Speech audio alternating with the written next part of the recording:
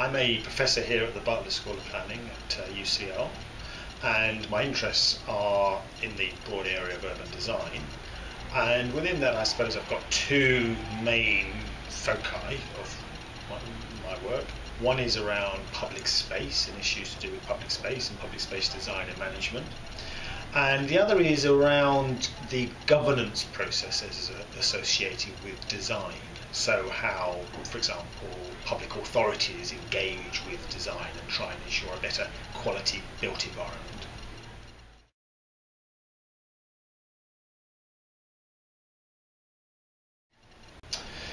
Yes, the paper in some respects was a bit of an accident.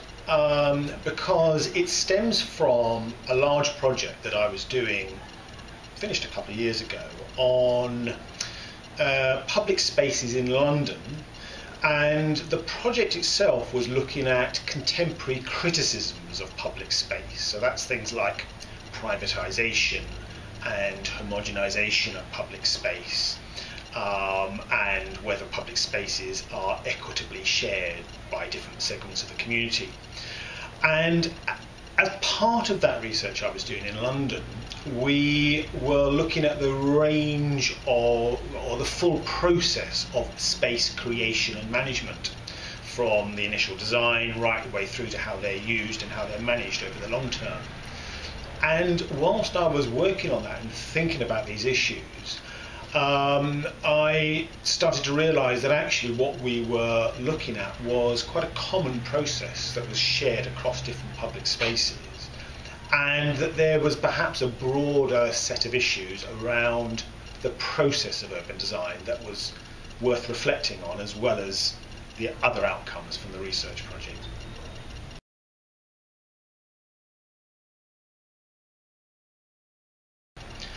So the paper really describes a process of urban design, and the paper makes the argument that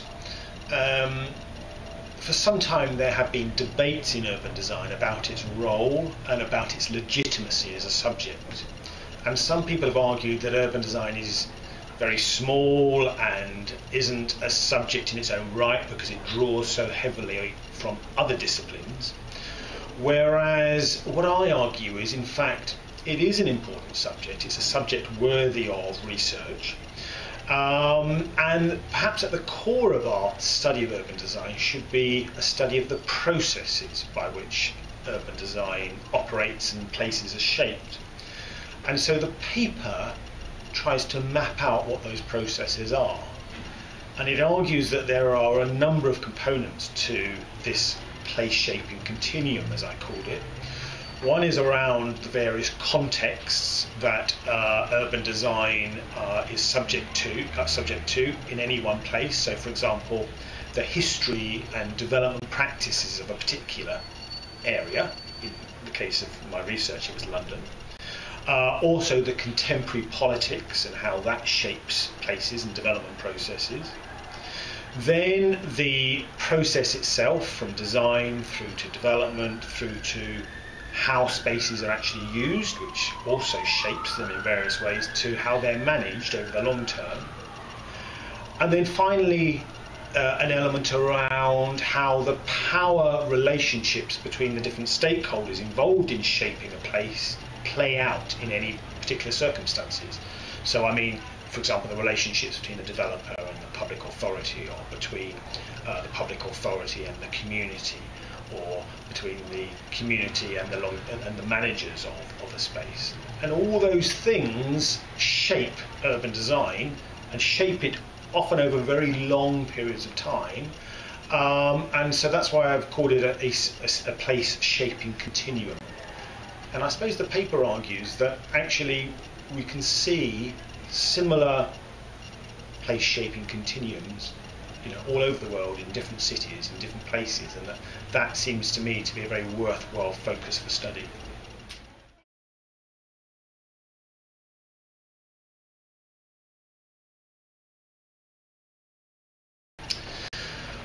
Well, I think the different responses focus variously on issues around public space and how public space is perceived and used, and arguments around public-private and so forth.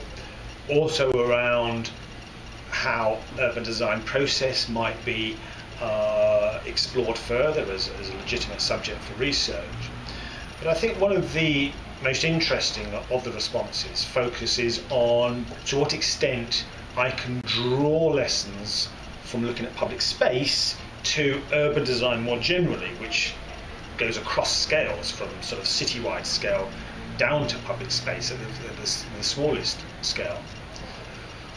What I argue in the paper is that public space and the study of public space is a really good surrogate for looking at those larger urban design processes, because public space projects are usually part of larger processes of place shaping, whether that's the result of, or part of larger urban design projects themselves, or whether it's a result of policy processes, or the result of simply the sort of socio-economic context of a particular place and how that shapes spaces. And all those things impact not just on public spaces but on urban design at large. So I argue that actually the study of public space is a very useful surrogate for these larger urban design processes.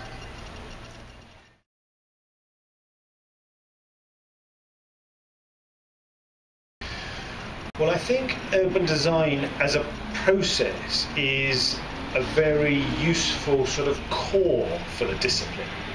And I think the study of that process in different places, different cities, different countries, is an under-researched area within urban design. It's certainly something that I would like to see a lot more research in. Much urban design research touches on these issues, but it doesn't then necessarily become the core focus for the research. So I think there's a big agenda there to be explored.